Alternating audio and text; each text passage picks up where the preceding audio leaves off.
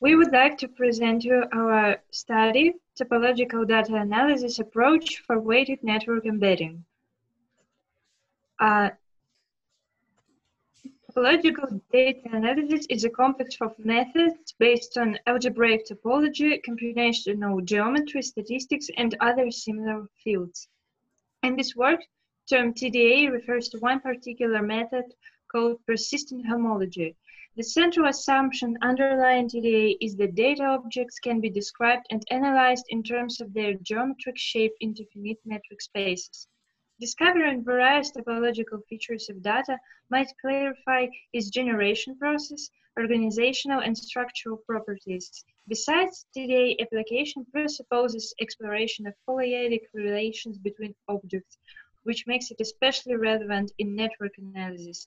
Because of the possibility to investigate complex network interaction patterns and thus add more sensitivity to network structure and behavior.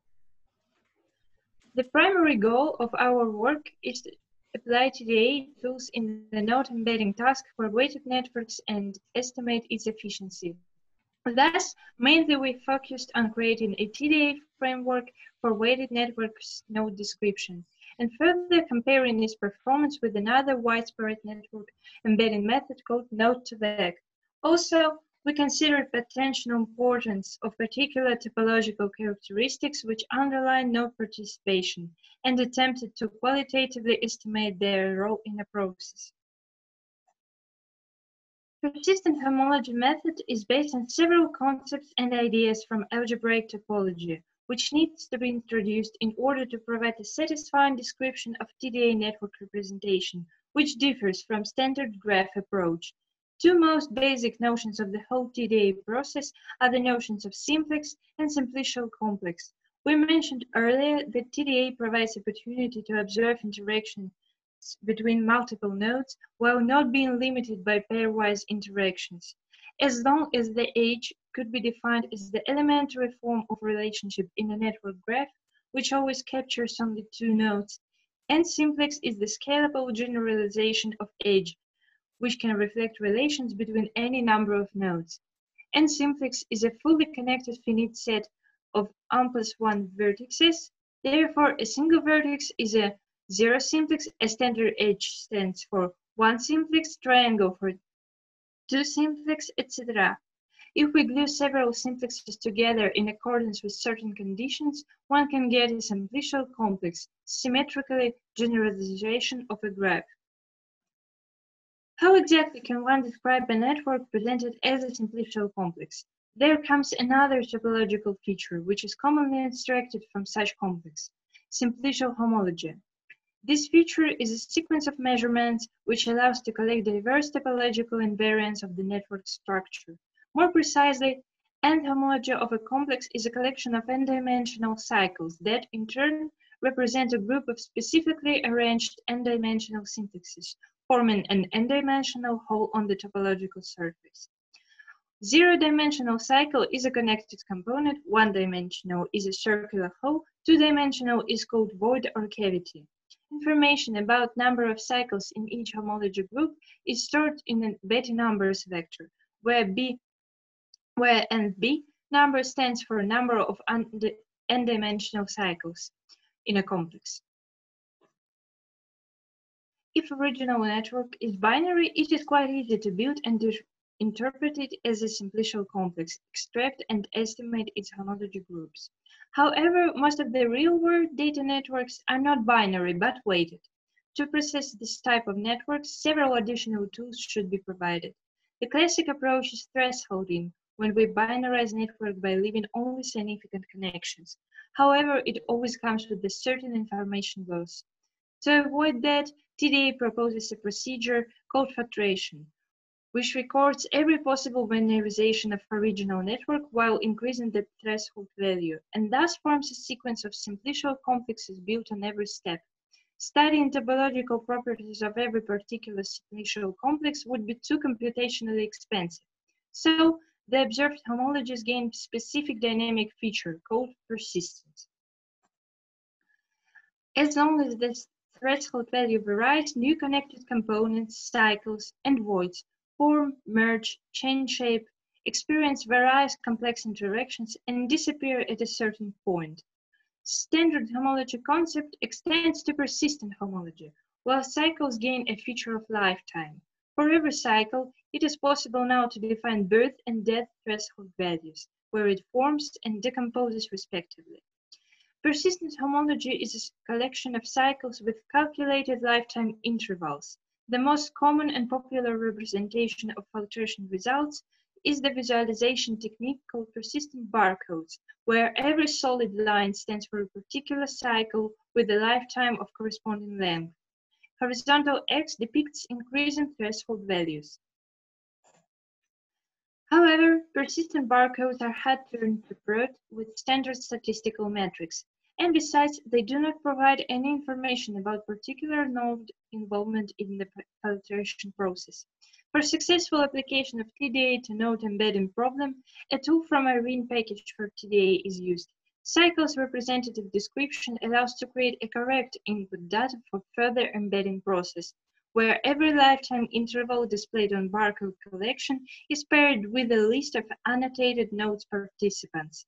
Every node then was embedded in a space with dimension equal to number of collected intervals, and one hot encoded in terms of its participation in each cycle.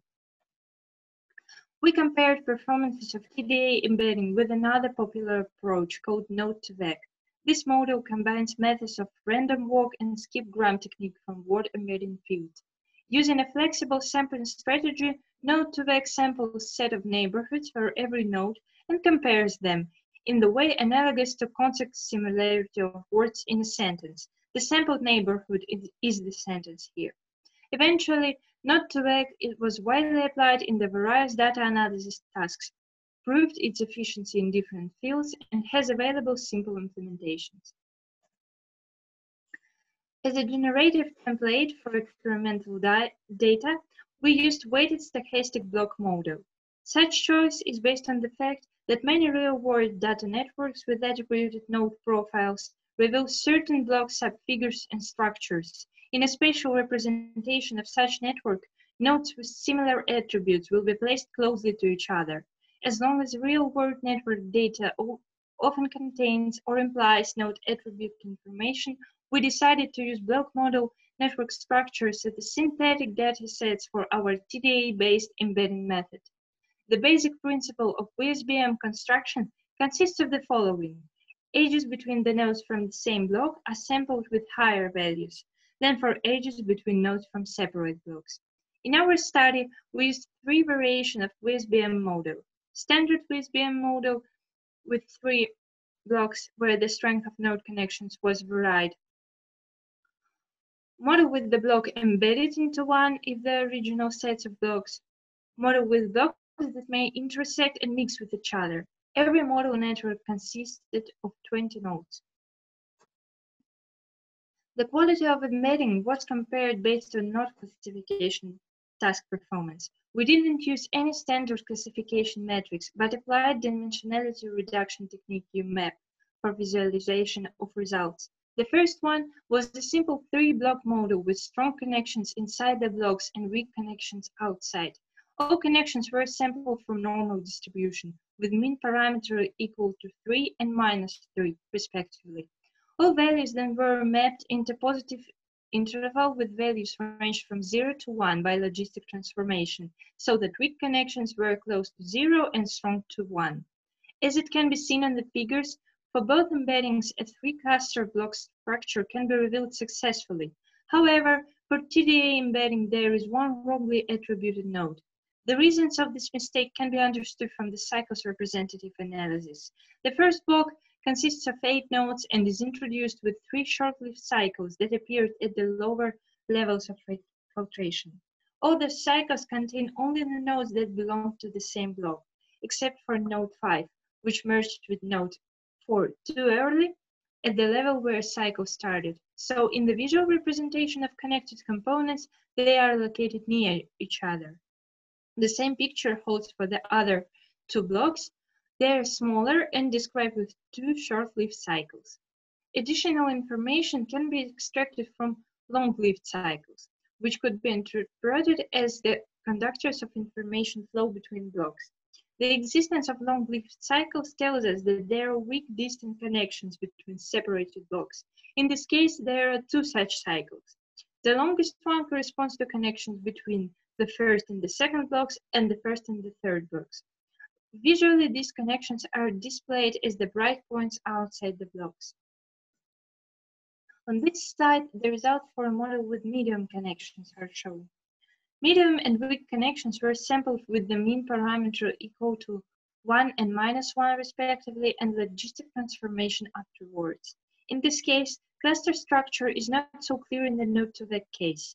For TDA embedding, distribution of cycle lengths and starts of the cycles differ from the cases with strongly connected blocks. Now there are only two earlier period cycles. The members of these cycles correspond to the first and third block. From the network image, it is clear that they have a stronger connection between each other than with the second block. Besides, distribution of the interval starts tells that there are a lot of weakly connected small blocks, and one cycle describing long-lasting distant connection between all three blocks. Outside block connection is decreased now in comparison with the previous example.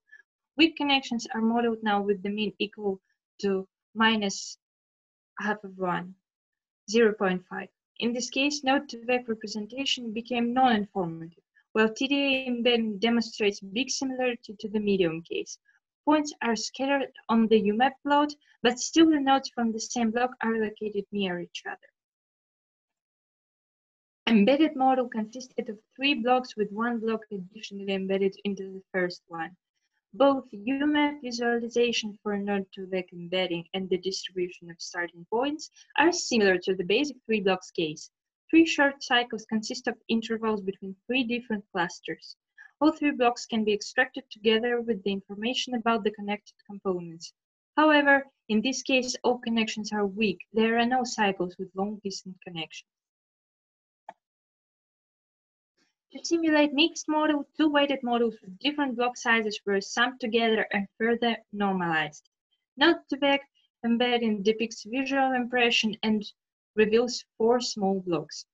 In case of connected components, TDA visualization still pictures standard 3-block structure, but from the cycle embedding we can notice a mixed structure of the block. All things considered, efficient representation of such data type as a weighted network with attributed node profiles requires taking into account both network structural properties and individual node characteristics. For individual node description, we propose so-called cycle representatives TDA2. TDA embedding should not be considered as competitive to other network embedding methods, but it certainly provides additional important information about long-distance and short-distance connections and their role in node participation. Using weighted stochastic block model examples, we showed that early period short cycles could be used for revealing clusters in the networks and even points to the connection strength in clusters, while long-lasting cycles appeared in the middle and in the end of filtration could provide important information about types of nodes participated in them.